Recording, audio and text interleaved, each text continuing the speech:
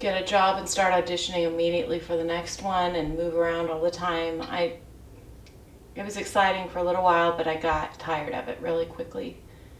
So that's when I started kind of thinking about teaching, and I was not really ever interested in like secondary school. I did teach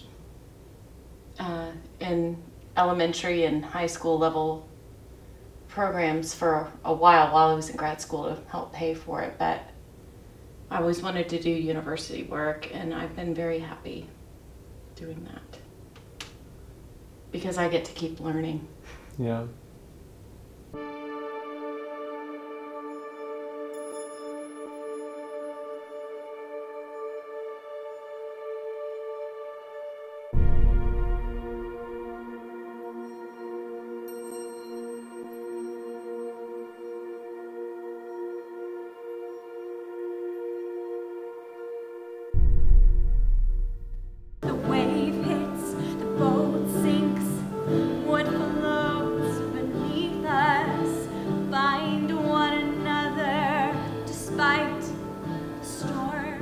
I love to create.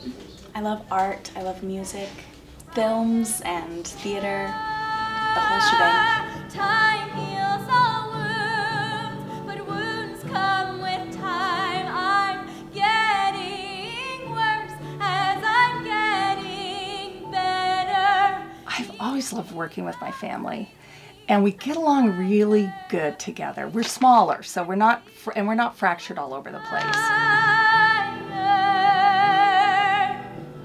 When I say my family that's been part of this, it's really my sister and her husband and my dad, and me and our kids and Adam. I'm feeling much better.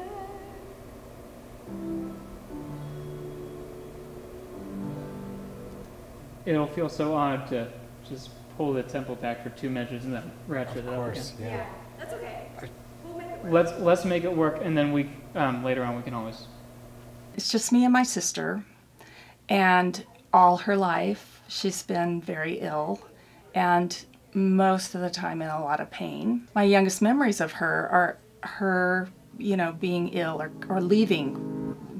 Why she'd go to the hospital, I didn't understand that at the time. So I mean, I've always adored her. The fact that she, as a young sick person, cultivated everything she could do in her bed. She played the guitar, she drew, she's a great artist, she wrote songs, she read, she's a huge love of literature. And so all of that just creates this wonderful character that you can't help but fall in love with. Oh, I plan to figure you out.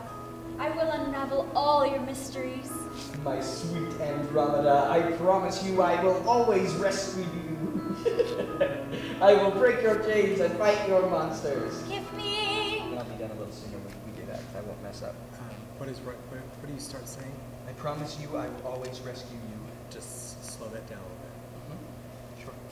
We all are so crazy about my sister. Her story is very central to who all of us are. And so when Adam started to write this story about her, I mean, everybody just loves her so much. Whenever you're going to do something that she's involved in, it's just like, wow. My aunt actually taught me how to play guitar when I was in high school, and she gave me my first guitar, a classical guitar. And my brother would actually send me these beautiful poems that he'd written, and I would put them to music, and we did a concert of all the songs that we had written together. And that was really fun. And we had like a scratch vocal CD of that concert.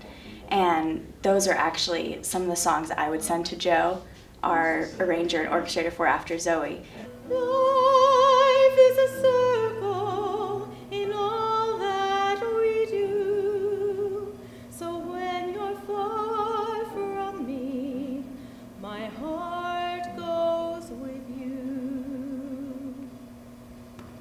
There are a handful of songs that my brother and I did together, a handful of songs that I wrote in New York, just myself, and then a handful of songs that my aunt wrote.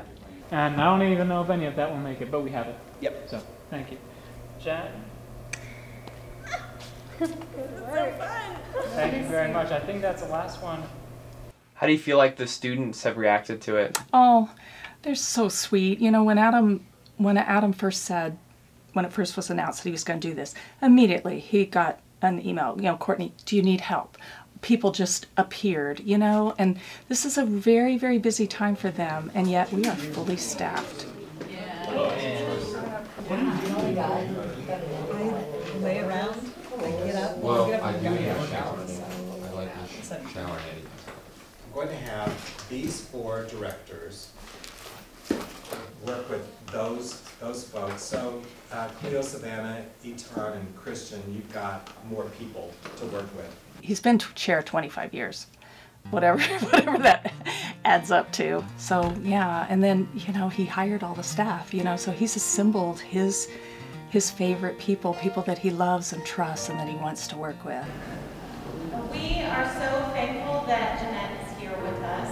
She is here ready to teach and is at rehearsal the day she got out of hospital. So just know this is an amazing blessing that we can hardly fathom sometimes. So We definitely spend a whole heck of a lot of time together. So we get to know each other really well. And here's one of my good friends calling me. Thought I had that turned off. It's like continual renewal. Every year you get a new class. And, you know, it's got that heartache to it because you grow up these kids and they're just these beautiful seniors.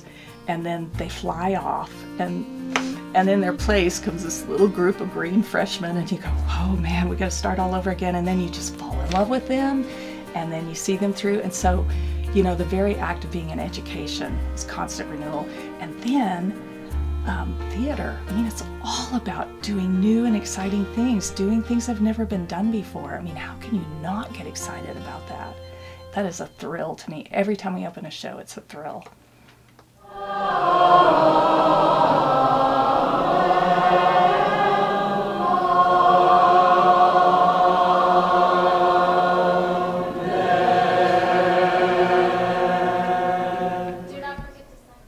I obviously love this place. Adam and I have spent all our entire adult lives here, 35 years, and I have a huge love for the students and my fellow faculty, and just the way they all jumped on board with this. It just makes sense. This is like my home, this is my family, and they're letting me do something that is about my real family.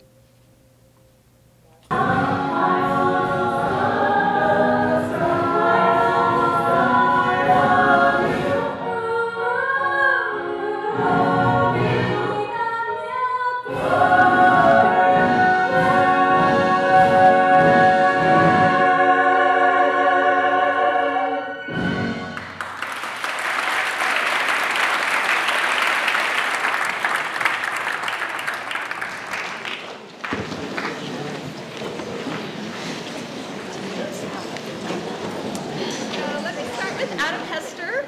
He was the director and the playwright. She's acting so formal. It's not like this at home. When we workshopped it in New York last year, I orchestrated that for a slightly smaller ensemble. He and Seth are friends, and so Yeah, I think I can safely say I'm friends with each one of you by now. There's a little bit of pressure of hoping that people like it and hoping that people can soak it up and also hoping that it clicks with them and that it stays with them. And the music especially. I just got off the national tour of Sound of Music, and I think that's the challenge, is hoping that this show stays with people the way that something as loved as Sound of Music does. Y'all were just so awesome, all of you. It was so great. It was such an incredible performance. And this pulling together, what y'all shared with me, about your love story and inviting me here tonight. I can't wait to come back tomorrow night. we're glad to see that you are better and here tonight. That's great. I'm curious as to what they think. We're just artists too. We're just fellow artists, and so we're always hungry for feedback, and we want to make sure that this did mean something to them. And I don't know. That's kind of thoughts that are going on in my head. We want to praise you with this show. We want the people and the hearts that are here to get an understanding of what real love is. And I thank you so much for Martha. I ask you to bless her with this hard week. I ask you to give her peace and calm and help her to feel better. In Jesus' name.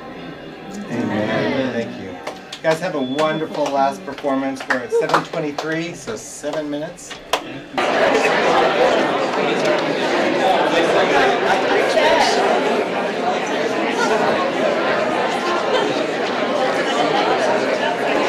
act is an hour and 20 minutes. The second act runs right under an hour.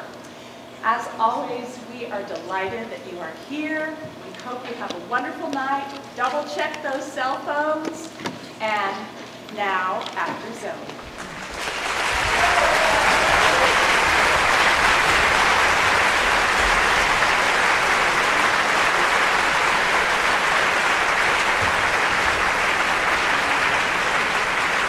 They're just professionals. People that are doing the show are professionals, and there's such a consistency. That's one thing I really like watching them work. I've watched so many rehearsals.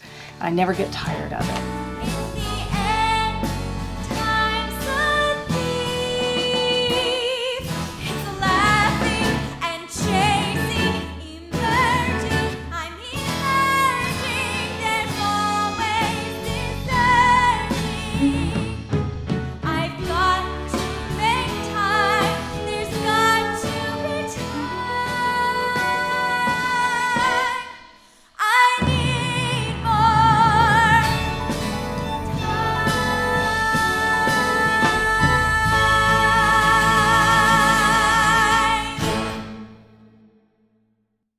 Very vulnerable. This is so precious to us. Wow. You know, you just don't want to just throw it out there for anybody. And so we needed this kind of environment to nurture it and to walk with us through it. And then that gives us the courage to put it out before an audience, people that are buying tickets that may or may not know us, and wanting to come see a good piece of theater and hoping that it stands on its own, which I think it does. So.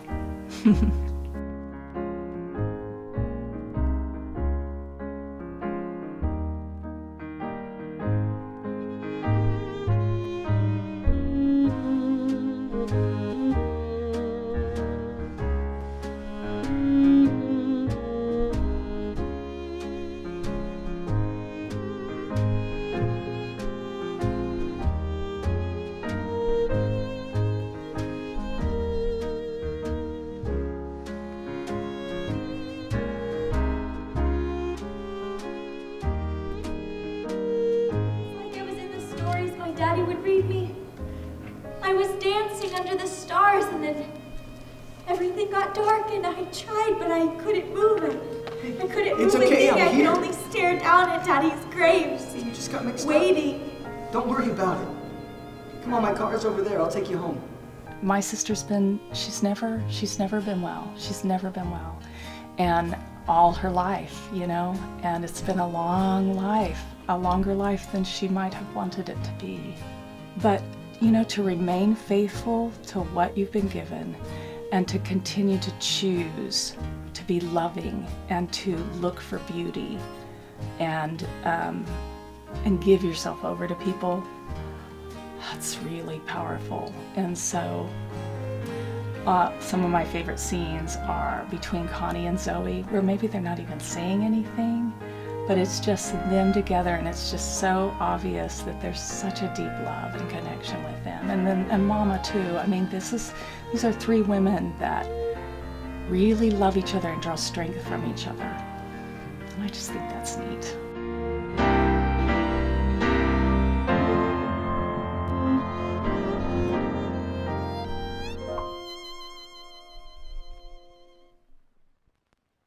While you're away from me, I'll have to depend on memories that I can recall.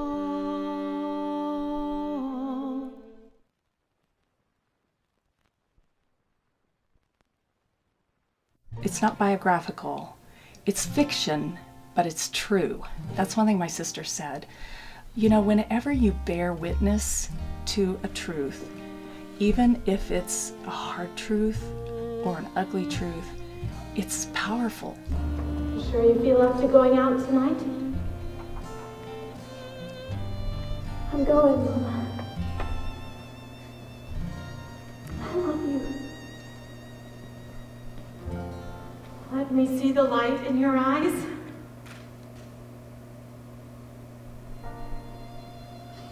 Okay. I love you, sweetheart. I know, Mama.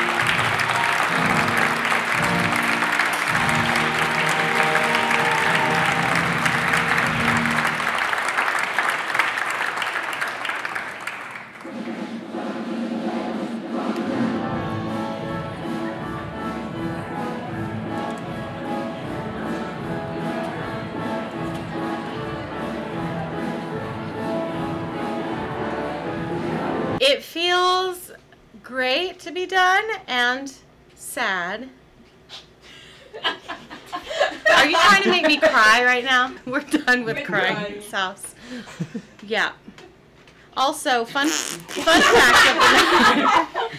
You know, families are so fractured often today. I mean, it's just to look in on a functional family that have people that love each other and have each other's best interests at heart, that are stable and faithful to each other. It's getting rarer and rarer, and I think whenever you can give people a glimpse of a family like Zoey's family, and just remind them that is possible. It is possible. But one thing I've always loved about theater, it's a cooperative art. You cannot do it by yourself. We have to work with everybody. We need each other. You just realize we're in the boat together, and we can't start pushing people out of the boat. I mean, we all of us are needed, and I don't know how many people get to do this. It's awesome.